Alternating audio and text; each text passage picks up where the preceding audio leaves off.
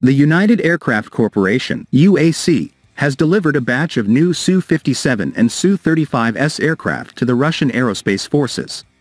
These aircraft, part of Russia's ongoing defense modernization efforts, were accepted by the technical staff after completing a full cycle of factory tests.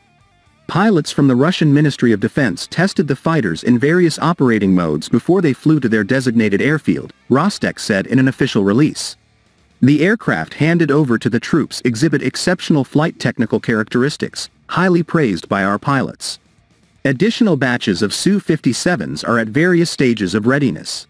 The Su-35S aircraft are also on high alert, stated Vladimir Artyakov, the first Deputy General Director of Rostec. The Russian Air Force continues to bolster its fleet with a growing number of fifth-generation fighters each year. Currently, the Su-57 stands as the most sophisticated frontline aircraft in Russia, according to the head of the United Aircraft Corporation (UAC). As of 2024, estimates indicate that the Russian Air Force has received between 14 and 22 Su-57s. The first production model was delivered at the end of 2020, with deliveries continuing since. Reports indicate that Russia has been increasing production. However, challenges like sanctions and supply chain issues complicate clarity on the exact numbers. Analysts generally estimate that around 10 to 15 Su-57s have been delivered annually over the last few years, with an accelerated pace observed in 2023 and 2024.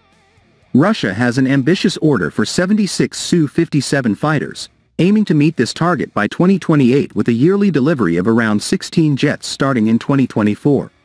Although Russia doesn't officially disclose exact delivery figures, independent analysts and satellite images occasionally offer insights into the number of aircraft stationed at various locations.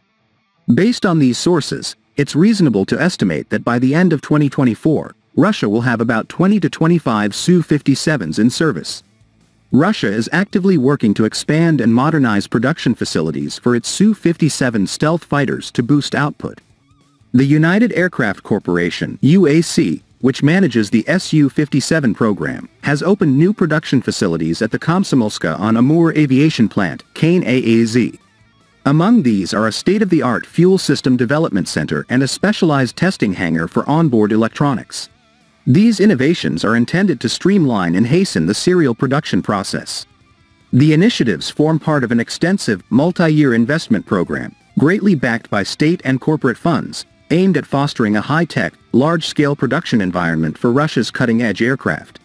This expansion is in response to a Russian state contract to deliver 76 Su-57 fighters to the Russian Aerospace Forces by 2028. To achieve this target, KN-AAZ is undergoing profound reconstruction and modernization, including establishing new facilities for system and equipment testing, along with plans for additional industrial enhancements.